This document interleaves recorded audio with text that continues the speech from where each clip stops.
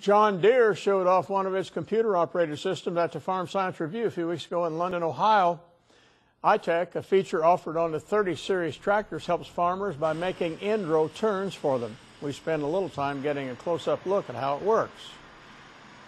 What this new technology is, it's called iTech, Intelligent Total Equipment Control. And what it's really designed to do is to automate our auto track. When we brought AutoTrack out, which drives in a straight line by GPS, a lot of customers are asking, what's the next step? When's it going to turn itself? And that's what this technology does. It will actually automate all the sequences of an operator at the headlands, make the turn, and then reverse that sequence in order to put it back in the ground. It keeps basically every turn identical to the last.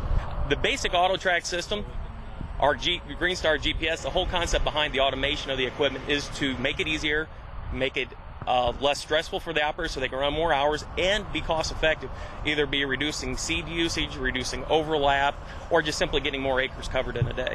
Give an opportunity to experience in the cab. It's amazing when you watch a tractor of this size pick up the implement on its own, make the turn and put it back in the ground while the operator is virtually doing nothing.